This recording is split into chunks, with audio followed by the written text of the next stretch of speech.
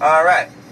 On your right side, that is the USS Intrepid, an aircraft carrier that saw action in World War II, Korea, and Vietnam Wars. It survived several kamikaze attacks.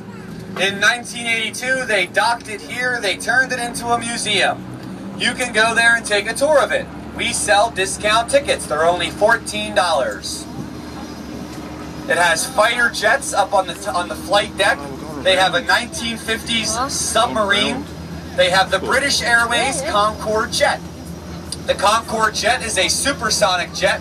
It crossed the Atlantic Ocean in 5 minutes. I'm kidding, it's not that fast. But it was supersonic, faster than the speed of sound. It did fly from New York to London in 2 hours and 58 minutes. Pretty fast, especially if you flew here from Europe, you know it takes a lot longer than that.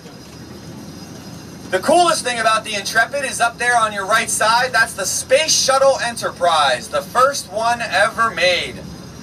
There were 6 shuttles total: Enterprise, Endeavour, Atlantis, Discovery, Columbia, and Challenger.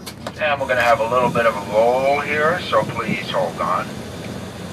The Columbia and the Challenger are no longer with us. Of the remaining 4, every city in America wanted one for its museum.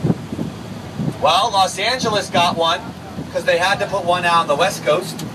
Washington, D.C. got one. That's our nation's capital. Smithsonian Space Museum is there. Cape Canaveral, Florida kept one. That's where the shuttles took off from. And we got one because we are New York City. Yeah. I'm very excited that we have a shuttle.